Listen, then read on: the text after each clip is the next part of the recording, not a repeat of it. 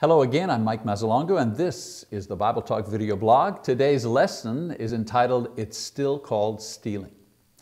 The recent arrest of Kim.com, CEO of the website Mega Upload, for copyright crimes reminds us that stealing is still stealing, even when it's described with innocuous terms like file sharing. The site was used, the newspaper reported, primarily for trading unauthorized content, including music, movies, and other copyrighted works, according to Joshua Friedlauter, Vice President of the Recording Industry of America.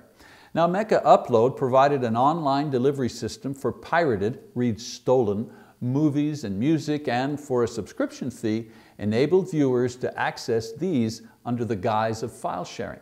The company even promised to pay $10,000 to anyone who could pirate a movie for them that would receive 5 million views on their website.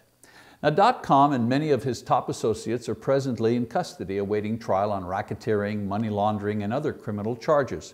Mr. .com, original name Kim Schmitz, is celebrated by many on the internet as a digital Robin Hood. But this notoriety ignores the basic rule of morality contained in the 7th commandment from God that said, "Thou shalt not steal." That's Exodus chapter 20, verse 15. A simple rule, easy to understand and easy to apply. For example, taking something that does not belong to you is called stealing and is wrong. Using something that you know is stolen is wrong. Another example, enabling thieves by buying their stolen goods at discount is wrong. Now, 3,000 years ago, when God gave the commandment to Moses, a man who took another man's animal for his own use was guilty of stealing and was punished for it.